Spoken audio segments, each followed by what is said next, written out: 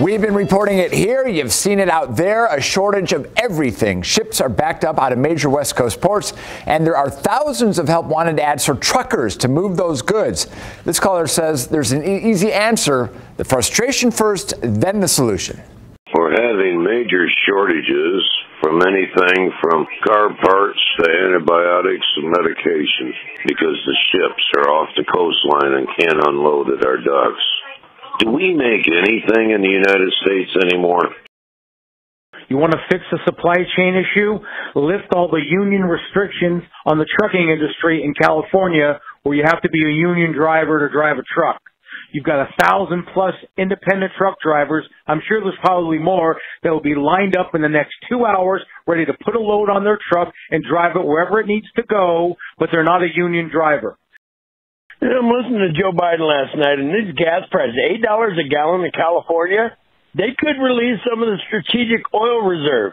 He's saying, oh, it's not my fault. It's Saudi Arabia isn't giving us any. We were energy independent, producing our own oil a year ago.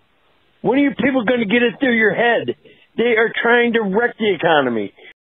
Phil says better get cracking on conserving our dwindling water supply. The drought's been worsening for 10+ years with no relief in sight. When is our state, county, and city officials going to take action? It's a simple process. Impose a building moratorium. If this doesn't happen soon, this city and state are going to dry up just like Lake Mead and Lake Powell. Bruce has a solution to the controversy over renaming McCarran International. Naming the airport after a politician will always cause division, and without a public vote is deplorable. Wouldn't it be better to name the airport after someone synonymous with Las Vegas? How about Wayne Newton Airport or Elvis Presley Airport? I'd be happy with Carrot Top Airport. The other day, we had a caller who told us we could cut down so much on fender benders if people would just keep their distance, 2 to 3 car lengths. It's a great idea in another world. But the people in Las Vegas are so impatient that every one of the drivers thinks that where they're going is more important to get there than where you're going. You need a 4-wheel drive to drive down Eastern Boulevard, one of the major roadways in Las Vegas. What's with the patchwork construction?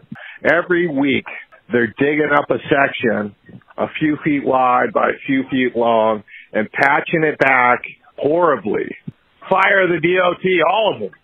This is the place for you to be heard. The email address is therant@fox5vegas.com. You can call us 436-8285.